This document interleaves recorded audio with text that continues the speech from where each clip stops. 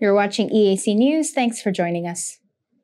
Bodies of Mexican migrants who died in a sweltering trailer truck during a failed smuggling attempt in San Antonio last month were repatriated on Wednesday so their families can mourn them at home.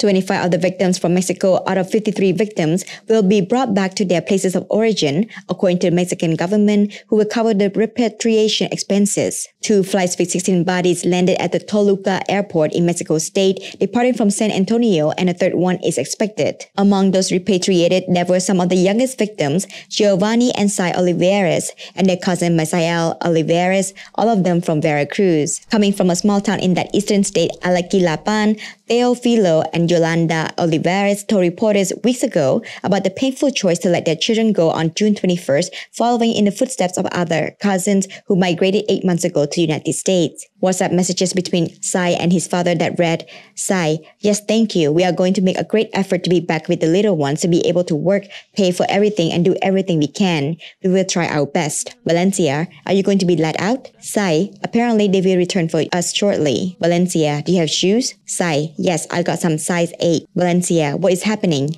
June 28, 2022. Valencia, Sai, talk to me, son. Valencia, son, talk to me."